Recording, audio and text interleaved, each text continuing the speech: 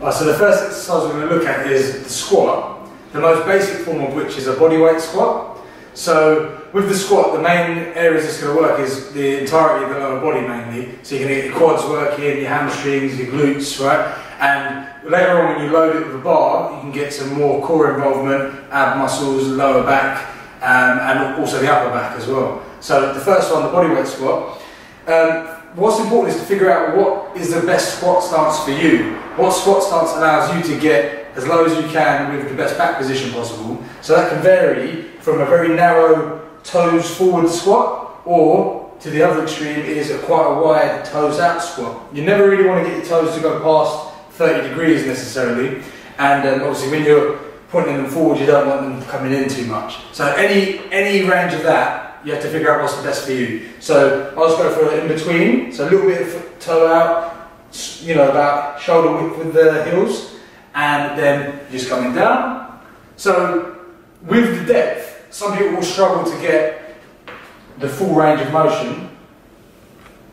Right, so if you're struggling to get full range of motion, sometimes you might end up leaning a lot because you're feeling when you're coming low. But it's important to stay fairly upright, not so much that you arch your back, but a nice neutral spine position. So that is the most basic form of the squat you can do. And then from there, the next step is to maybe load it at the front, because that's the easiest way to load it, by holding the weight at the front. So you could use kettlebells, dumbbells, plates. I'll just grab a plate to show you here. So again, just holding it in front, fairly close to the body so you don't fatigue your shoulders. And again, I'm just taking my normal stance, about shoulder width at the heels, slight toe out, and going down. So once you've got load in your hands now, and on top of the body, you need to make sure that you do keep that neutral spine position. Notice how the hips are going back a little bit, the knees are going forward a little bit, at the same time to initiate the movement. And the next step from that could be trying to use a bar. Right, so when you're using the bar to squat, it's important that you figure out what position you're going to go for. You've got a higher bar position or a lower bar position, and that depends really on how much flexibility you have in the arms, what you can get away with. Lower bar position generally takes a bit more shoulder flexibility, and a higher bar position is a bit easier to get to on your shoulders. So neither one of those is wrong or right, it depends what you're after. I'll just show you a normal higher bar position. It's usually a bit easier for people to get into. So you just want to take a uniform grip.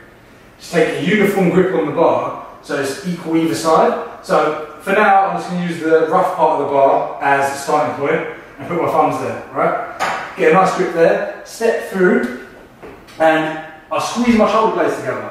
And I'm trying to put the bar on top of the cushion of muscle that's created. That's that higher bar position. So let me show you that again. There, come down, squeeze together, and it's on that position there. And I can stand up, step back, try and do that in as little steps as possible. 1, 2 is usually enough. So if I'm in this position, I'm squeezing my shoulder blades together the entire time. And with the bar on your back, you're going to have to let your hips go back a little bit more than you might have with the goblet squat.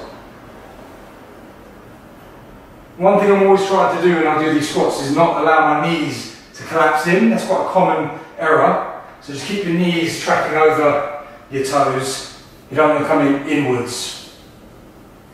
And that is the high bar back squat. If you're going for a lower bar position,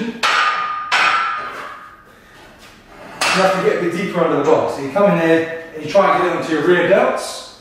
And what this allows is a little bit more hip involvement. And you kind of have to hinge a little bit more. But some people prefer that method to squatting. With the depth, I'm always trying to hit hip crease at least in line with the top of my knee.